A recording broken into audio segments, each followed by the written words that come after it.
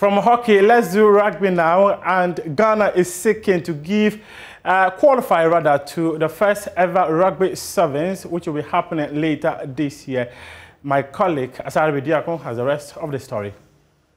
The national rugby team, the Eagles, are 100% focused on securing a ticket to their first ever Sevens World Cup, and they have left no stone unturned in their preparation for the final shootout scheduled for next month. The male rugby team, after their heroics in the pre-World Cup qualifier in Kumasi last year November, will be competing in Uganda for an enviable place in the Sevens World Cup.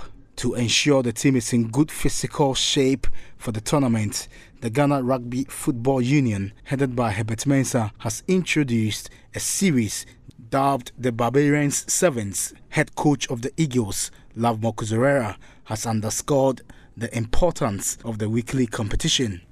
So as you can see, we are using this tournament as a scale or as a way to see those guys who can also raise their hands if they can play national squad, and also the guys who have already been playing in the national squad. We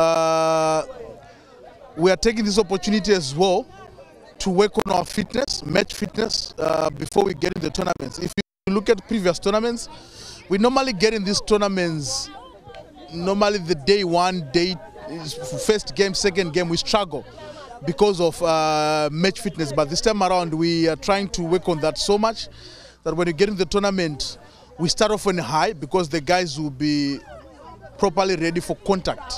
Because normally the most important thing is contact-related fitness. So we normally lack that on the first day.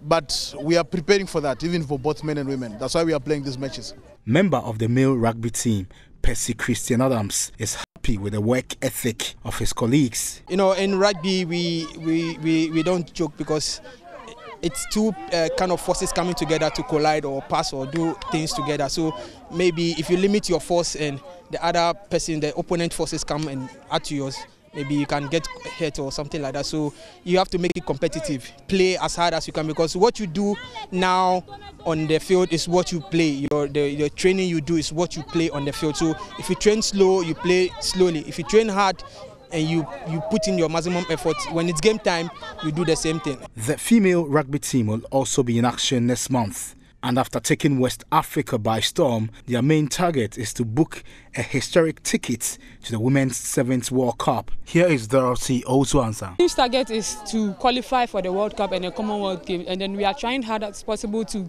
get girls, get boys, train hard, get our fitness level up there to where the other teams will meet them and then we'll play to their level and then we'll win and come back to Ghana. Very impressed, because since we started with week one, we saw our disadvantages and what we are supposed to do and what we are not supposed to do.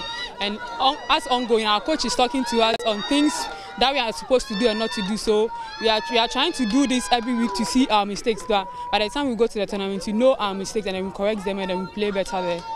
The Eagles are keen on soaring to higher heights, and only lack of hard work can clip their wings.